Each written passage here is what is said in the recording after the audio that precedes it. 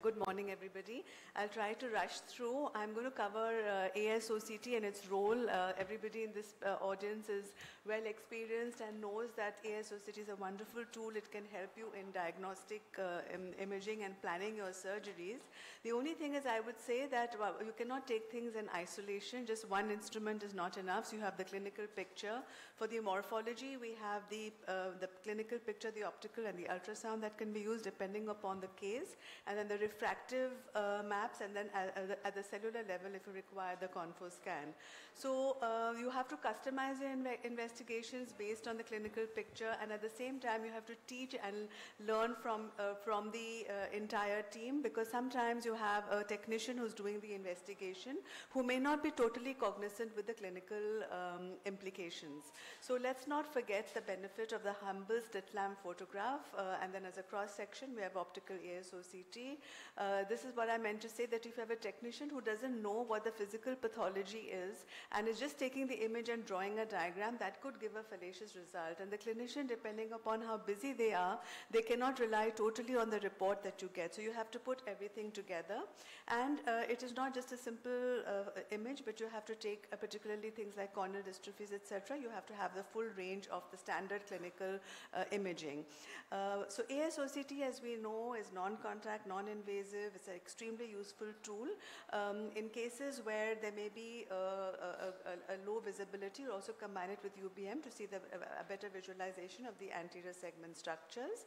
And as far as the refractive, so it's not only a question of the depth of involvement, it's also what is doing to the surface of the cornea. So you have to also take the mapping of the cornea into consideration and involve both the placido-based as well as the Scheimpflug imaging to put everything together. I have no financial interest in any of the devices.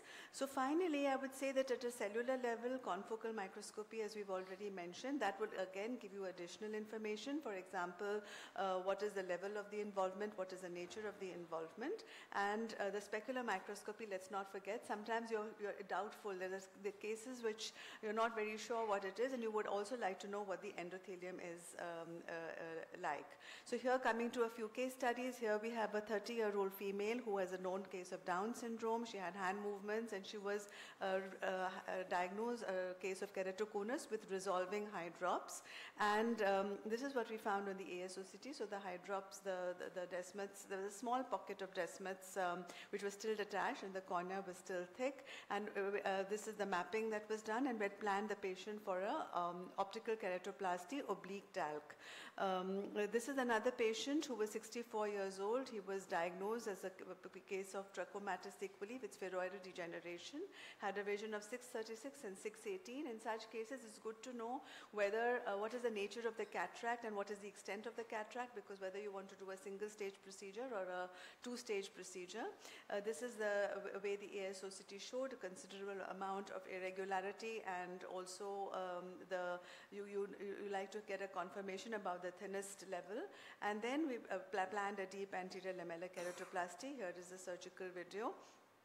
The ASOCT preoperatively does help you to decide the depth that you would trephine if you're using a vacuum trephine as a starting point.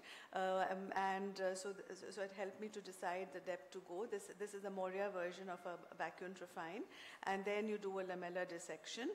And in the interest of time, I'll just advance it. Here I would say it is not only a question of 3D surgery, is kind of a fourth dimension where you're also getting the physical feel of the tissue.